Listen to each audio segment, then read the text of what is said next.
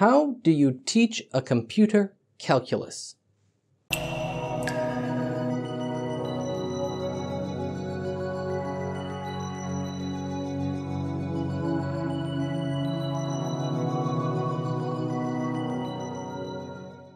Hello everybody, I'm Nick the Naval Architect. Welcome back to this series on the guts of CFD. In part 3, we talk about finite volume interpolation. So far we have covered the Navier-Stokes equations and the basic transport equation. Up to this point we have been dealing with differential equations. There is a problem with differential equations. Computers can't understand them. So today we are going to talk about finite volume interpolation and how we teach the computer to do calculus. Interpolation equations are the key to calculus.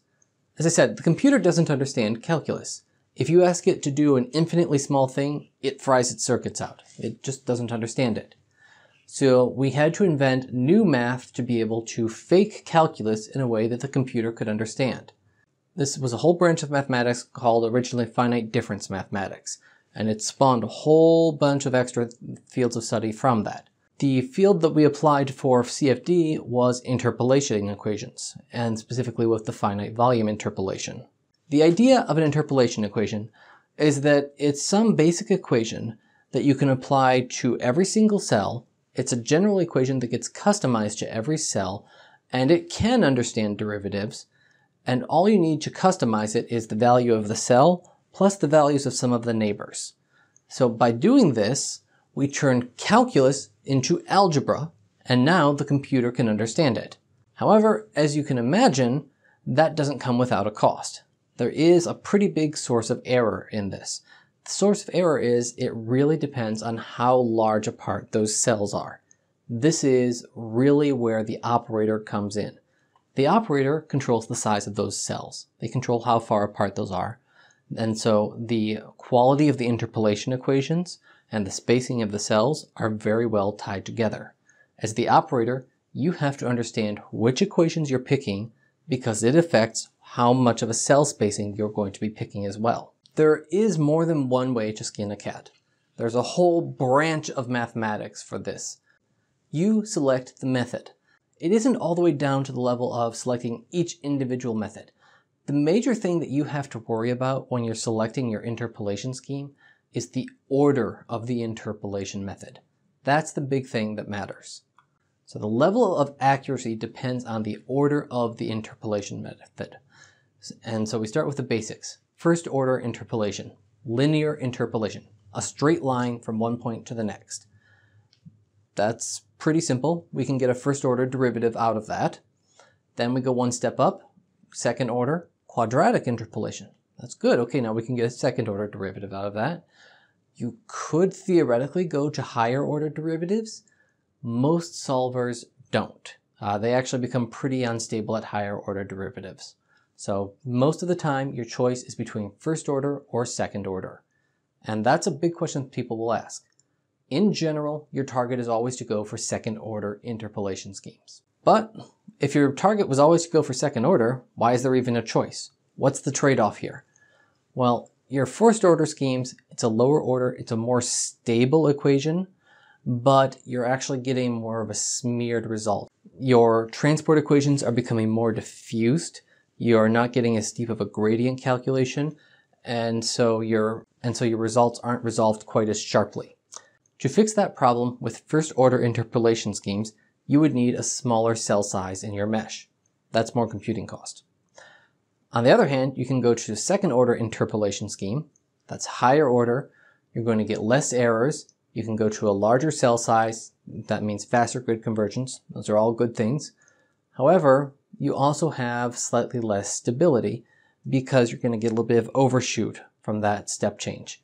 That's the instability problem. And in general, there are ways to correct for that. That's your under relaxation factors. That's what you have to watch for, is that instability. I said go for second order wherever you can, but where would you first try? I said go for second order whenever you can, but does that mean that you're a complete failure if you go to first order? No, I wouldn't say that. I would say it depends on the equation, how important it is. Taking a look at this table, This gives you a really good set of priorities. So your ideal situation, you of course want every equation to be second order interpolation. But if that doesn't work and you have an unstable simulation, your first attempt after that, I would go then with turning my turbulence to first order interpolation. And the reason for that is that I'm picking things that are not as direct of a physical impact on my simulation. My momentum and my continuity equations have the most direct physical impact on my actual results, so I don't want to touch those. Those are sacred. But turbulence isn't too bad. If that still is causing me too much difficulty, my second attempt, I'm going to take my volume fraction and put that to first order interpolation. Volume fraction is something that you'll only have if you're doing a multi-phase simulation. If you're doing all of this, you're down to that, you've got first order on your turbulence, first order on your volume fraction, you still can't get it stable, then I would say change your time step if you're doing a non-steady simulation. Change your time step, make it smaller. And notice how I didn't say go to first order on any of the others. That's sort of the bare minimum there. You could go to first order on your momentum or continuity only for debugging purposes. Only if you're trying to identify the source of your error. That's the only time I would ever go to first order on those, not for a final production run. And if after all of that, even after changing your time step, you're still not finding out what's going wrong, it's a mesh problem. Change your mesh. Add refinements, reduce your mesh size, something. But yeah, that's where you have to go back to basics. Okay, so that is the basics of interpolation schemes.